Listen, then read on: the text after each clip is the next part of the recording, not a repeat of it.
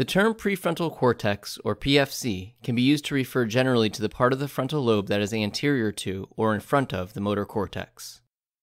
Neuroscientists generally further divide the PFC into subregions, and while there is no clear consensus on what those subregions should be, some common demarcations include the dorsolateral, dorsomedial, ventrolateral, ventromedial, and orbitofrontal regions.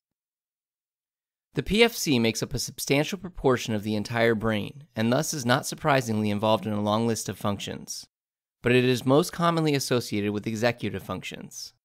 There isn't a precise definition for the term executive functions, but it generally refers to processes that focus on controlling short-sighted behavior to be able to act with a goal in mind.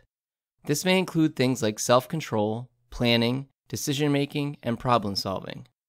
Because these are complex cognitive functions, it is unlikely any one brain region is solely responsible for them, and more likely they depend on distributed networks of brain regions.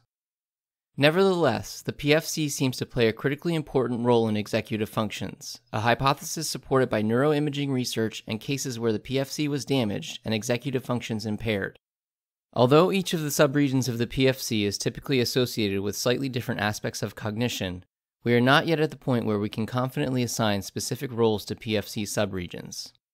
Most evidence suggests that the executive functions of the PFC are accomplished due to the interaction of these subregions and their communication with other areas outside the PFC.